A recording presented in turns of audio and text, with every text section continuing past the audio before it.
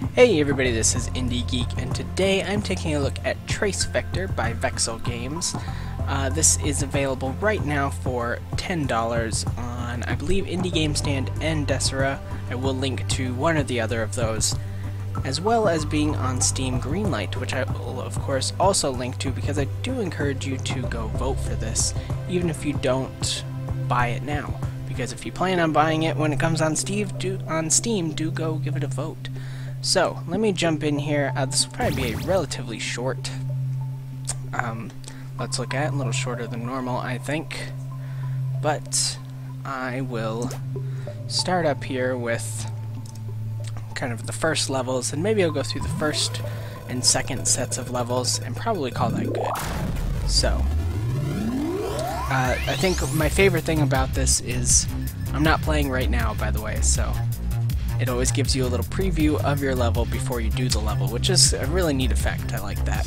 But I think my favorite thing is like the way that they have captured kind of the feel of kind of retro games, but brought it into like a new modern light, I guess you could say. Because a lot of this really does feel very modern, and I like that a lot. You know, you would think, I don't know, I get a vibe of like asteroids from this, just looking at it. Like, graphically, you know, this is really simple, and it really does call back to games like asteroids. But at the same time, it also feels really fresh. Like, they've taken that graphical aesthetic and made it new, and I really enjoy stuff like that. So as you can see, this is where things start to get a little difficult.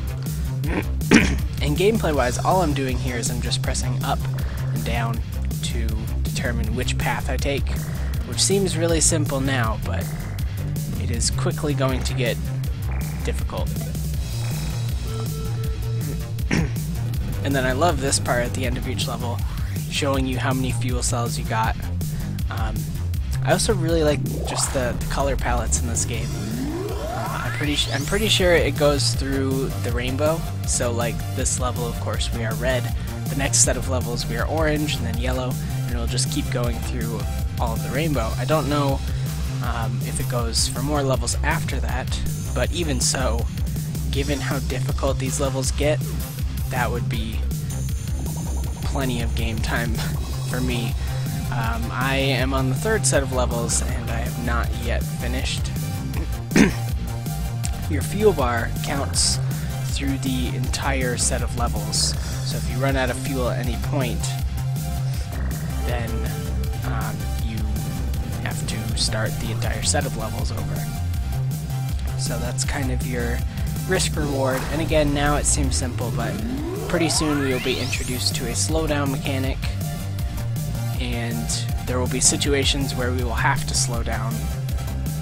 I mean, I guess if you were really good you wouldn't have to, but you will pretty much have to slow down if you want any chance of collecting everything, and it gets to the point where you have to slow down if you want to just not lose. So yeah, I mean, like, one of the big selling points, as I said, for me is like the graphical aesthetic, but as well the music is really good. I definitely like the music in this game. And it doesn't always tell us what directions to take, of course. That's just for the tutorial levels, and then of course starting after that it won't tell us anymore, and we will be you know, on our own determining where to go.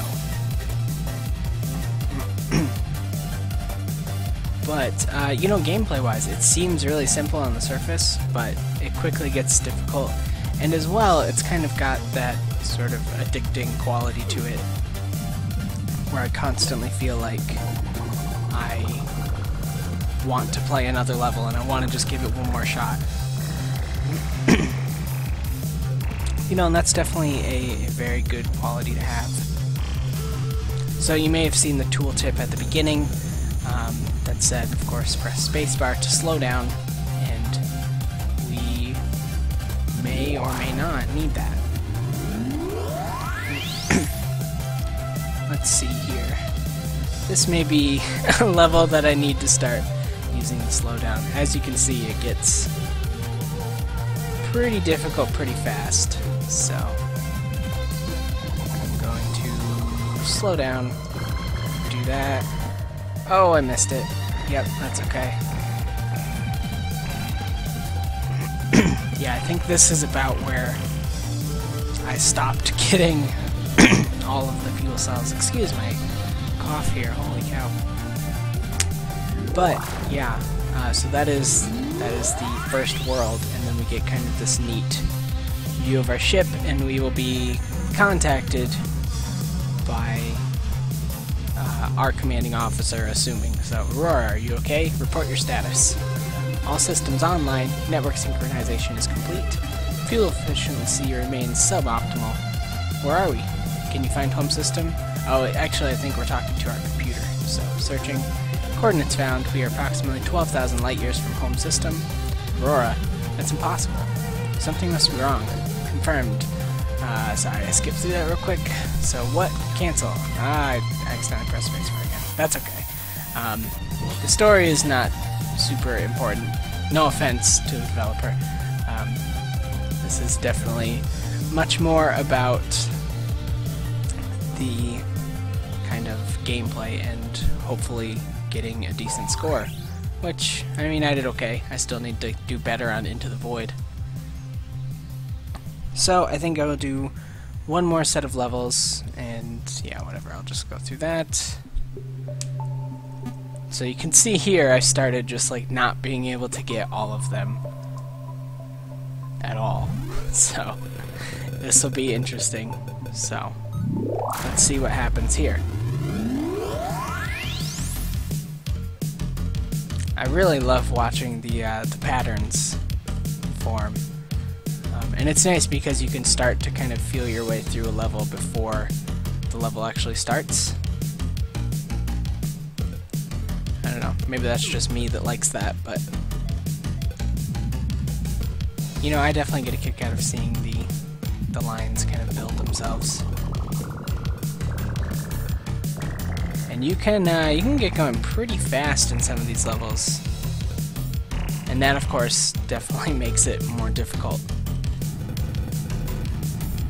Yeah, really though, the visual aesthetic is really neat. It's definitely pulled off very well. You know, if you couldn't tell, I'm definitely a big fan of this game. Not only does it look nice and sound nice, but it plays nice, and that's always a huge factor for me. So I'm gonna do this, slow down, go up, down, up, all the way up, down, up, and then here we want to go up, down, and I think I got it. Cool. So you can see though, that really drained my fuel doing that. So I'm hoping I get most of that back through. Yeah, it looks like I did an okay job of getting most of my fuel back, so it's probably worth it.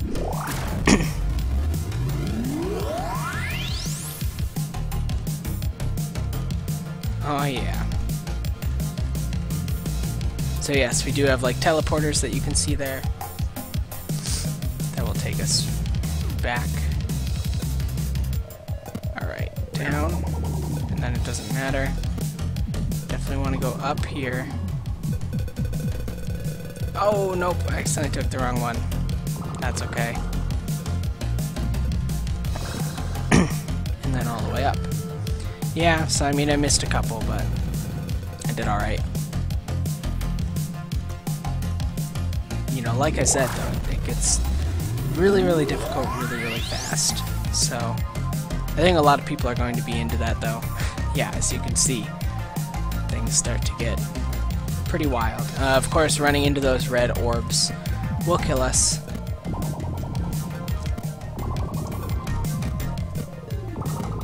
Oh yeah.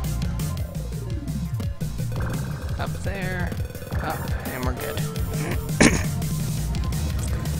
One of my big issues kind of learning the game actually was getting used to using slowdown, because it almost has like a too good to use sort of thing going on. Like you don't want to run out of it because it's also using your fuel. So you kind of hesitate on whether or not you should actually use it, but of course, using it rebuilds your fuel as long as you're good enough. So I want to go up, down, up, and then I want to go up, down, up, keep going up, go down, up, and down. Alright, yeah, so I used a ton of fuel, but I should get a lot of it back. And of course, like I said, if you totally run out of fuel, then you have to do the whole set of levels over again, which obviously you don't want to have to do.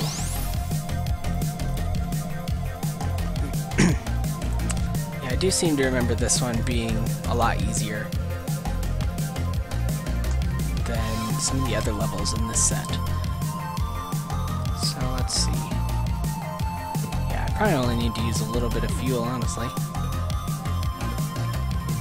Alright, so I want to go down. Then I want to go up, and up again, down, down.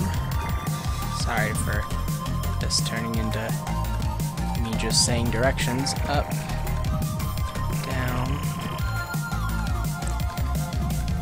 Then I want to go up, down, and then up. Boom. Just like that. So that was much better than my first time going through this set of levels. But yeah, I mean, that I think gives a pretty good overview of Trace Vector. I'm just going to skip through this. We will go to the... Yep, okay. Now it's skipping. There we go. We will go to the score screen, and this will be where I wrap this one up. So, you know, if you couldn't figure out, I'm definitely a big fan of this one. I'm having a really good time with it, and you know, I definitely think it's worth the money. I think it's a lot of fun. I think that people are going to get a kick out of this, especially if you are a fan of arcade games. It really does feel like if you were going to do an arcade game, but in a modern way, this is how you would do it. This is exactly like how I would want to see arcade games recreated now. So, you know, I'm a big fan. I think that you should give it a shot. I think you will be a fan too. If nothing else, go vote for it on Greenlight, because I would love to see this kind of thing on Steam. I'm definitely a big fan of the game, and you know, I hope that you will enjoy this game as well. So, as always, feel free to leave comments if there's anything that you would like to comment on. Subscribe to the channel to see more videos every single day. And if you liked my look at Trace Vector, then please do consider clicking the like button, because that helps me out a lot, and I appreciate everything you do to help. So with all of that being said, I thank you very much for watching, and I will see you next time.